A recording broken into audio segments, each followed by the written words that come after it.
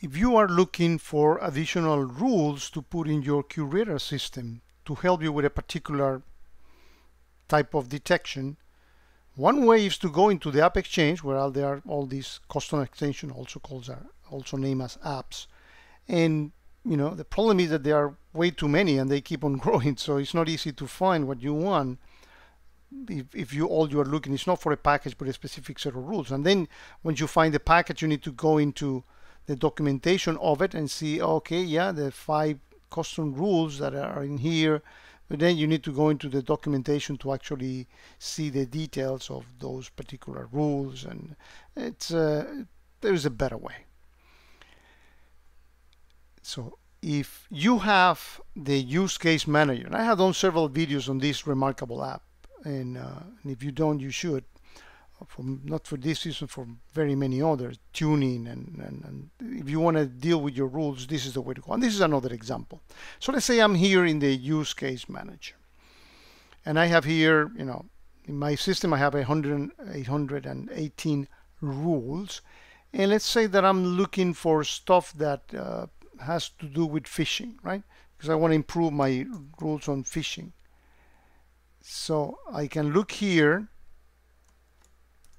I click in here and say, well, I want to do a regex search for anything in the rules name that has the word phishing.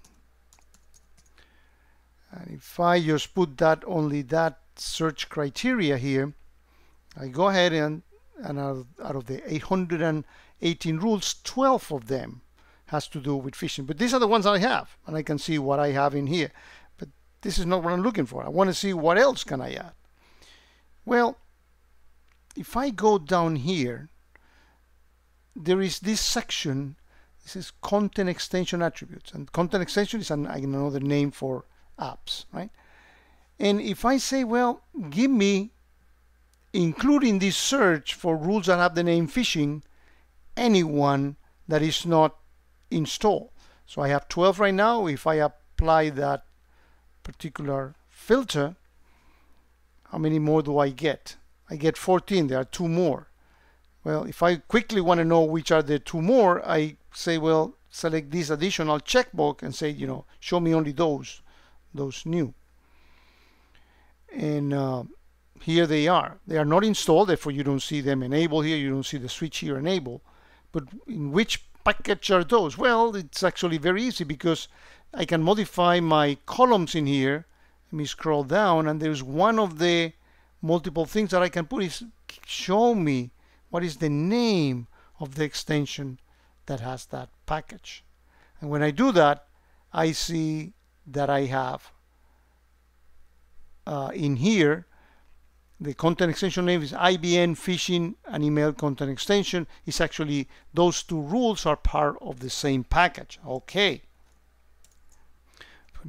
Now I can go into, I can actually copy this and go into the App Exchange again, but now I'm searching precisely for this specific package, and here it is, and here are the rules. So by me installing that, notice that there are 30 rules in there. So by me installing this package, I'm going to get those 2 rules that are listed here. So again, keep in mind that you can also do a search. Let's say that you are weak in a particular MITRE technique that you want to enhance and find rules for it. Again, you can actually do the search. Instead of looking for phishing in here, you can look for that specific tactic, find whatever is not installed, and then add it to your package. A short video, just a quick tip in case that you were not aware that the Use Case Manager app has this way of searching for packages that are not currently installed in your system.